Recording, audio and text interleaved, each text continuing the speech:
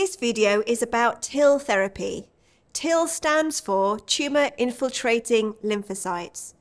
Scientists have been working on this type of treatment since the 1980s, but it's taken a long time to make it both safe and effective, and to prove that it helps enough of the people it's given to make it worthwhile.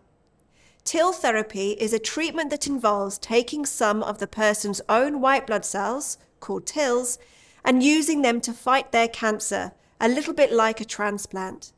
Because it uses the person's immune system, it's a type of immunotherapy. It's sometimes also described as a personalized cancer treatment. Some parts of the TIL treatment are quite complicated and different from other treatments, so I'll go through them a bit at a time. I'll try to answer these questions as we go along. Who is TIL therapy for? What are TILs? How does TIL therapy work? How much does TIL therapy help people? How is TIL therapy given to someone with melanoma? And finally, what sorts of side effects does it cause? We'll start with the first question. Who is it for? Well, since 2011, lots of new treatments have been created for people with advanced melanoma, such as targeted therapies and immunotherapies like pembrolizumab or nivolumab, which are both checkpoint inhibitors. So far, TIL therapy has mostly been given to people whose disease has spread and who haven't been helped by other treatments. Now I want to look at what TIL therapy is and how it works. I'll begin by explaining what TILs are. In order to explain what TILs are, I'll start here with our immune system. Our immune system involves lots of types of white blood cells. Billions and billions of these cells travel around in our blood and live in all our organs and tissues, including in our skin. They protect us from infections like viruses and bacteria, but they also do their best to protect us from cancer. Melanoma tumors often contain lots and lots of white blood cells. These white blood cells live in amongst the cancer cells. Lots of them aren't helpful at all. They've been enticed in by the cancer cells, and they provide cancer cells with support and protection. But melanomas are often caused by UV light from the sun or from sunbeds. UV light damages cells, and this acts as an alert, telling helpful white blood cells called T cells that the cells are faulty and telling them to enter the tumor. So, as well as cancer-protecting white blood cells, you generally also find T cells inside melanoma tumors. As I've said in other melanoma-focused videos, T cells are powerful white blood cells that can kill cancer cells. Because they're inside tumors, and because T cells are a type of lymphocyte, we call them tumor-infiltrating lymphocytes, or TILs. Although cancer-fighting T cells get into melanomas, they often get suppressed by the unhelpful white blood cells, or they get tired and worn out and stop fighting. Treatments like checkpoint inhibitors, such as pembrolizumab, nivolumab, and ipilimumab, can boost T cells inside tumors. But sometimes this isn't enough to help someone with melanoma, and the treatment doesn't cure them. And this is when the person might be offered TIL therapy. Now let's look at how TIL therapy works. TIL therapy is a one-off treatment, a bit like a transplant. It starts when a surgeon removes a patient's melanoma tumor. Generally, they take one tumor, but they might remove several depending on their size and location. A scientist then chops up the tumor into pieces in a lab and grows them in conditions that are ideal to rejuvenate tired and worn-out T cells and that encourage them to multiply.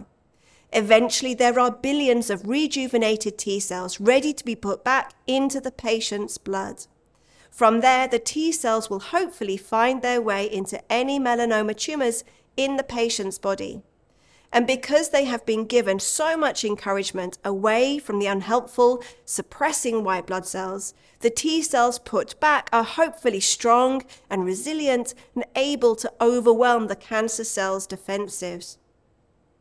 We'll now turn to what evidence we have that the approach works. The first large study looking at how well TIL therapy works was the M14 TIL study. The results of this study were released in autumn of 2022, You can see some of those results here. You might want to pause the video so that you can look more closely. Half the people in the study received a single infusion of TIL therapy. The other half received up to 4 doses of ipilimumab, a treatment described in the immunotherapy video. It does look like some of the people in the study really were helped by TIL therapy, and they generally got more benefit than the people given ipilimumab. It's also worth pointing out that the people in this study had already had other treatments before getting TIL therapy, and it's possible that TIL therapy will work better for people who haven't already had other treatments, but this needs investigating. When a doctor suggests TIL therapy to a patient, one of the things they need to discuss is how the treatment is given and how long the whole process takes. It generally takes about 5 weeks from the time a surgeon removes a person's tumor to the point where there are enough rejuvenated TILs to be put back into their body. Before receiving their infusion of TILs, the person also receives a course of chemotherapy. This affects their immune system as a whole and makes the treatment more effective. In addition, after receiving their TILs, the person receives a treatment called interleukin-2, which gives the TILs an extra boost. Of course, as with other treatments, TIL therapy does cause side effects. Each of the 3 stages of TIL therapy, the chemotherapy, the TIL infusion, and interleukin-2, can cause serious side effects. These include the impact of the chemotherapy, which destroys a lot of the body's healthy white blood cells and can leave people very vulnerable to infections. Because of the risks, the person normally spends at least a week or 2 in hospital. In addition to its side effects, TIL therapy doesn't always work, and there are a few different reasons for this. For some people, the problem is with their T cells.